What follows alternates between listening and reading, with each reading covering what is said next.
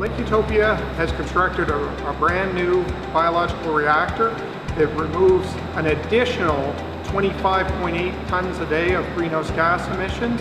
It consists of a 39 million gallon reactor as well as a 600,000 gallon whitewater storage tank to stabilize the process demands.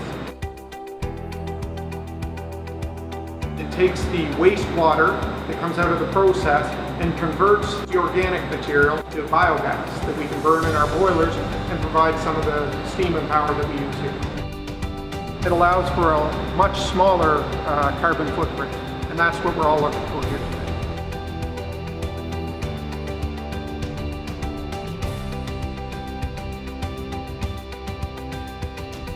This was a great project for the mill, a great project for the community. There were 82,000 person hours of construction used to build this facility.